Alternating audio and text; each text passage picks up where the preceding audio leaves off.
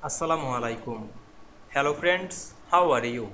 Welcome back to my another video. In this video, I am going to show you how to remove all hidden slide in Microsoft PowerPoint. Let's get started.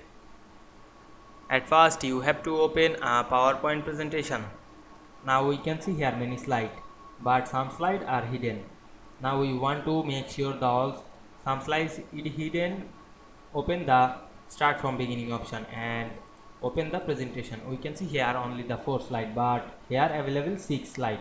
Now we can see here the cross mark to this slide. Now we want to remove the multiple slide. Firstly select the slide, then press Ctrl and select the multiple slide, then click right button on our mouse. Now we want to remove the slide, select the delete slide option, and we can see we remove the all hidden slide very easily. I hope you enjoyed the video. Please like, comment, share and subscribe my channel. Thanks for watching.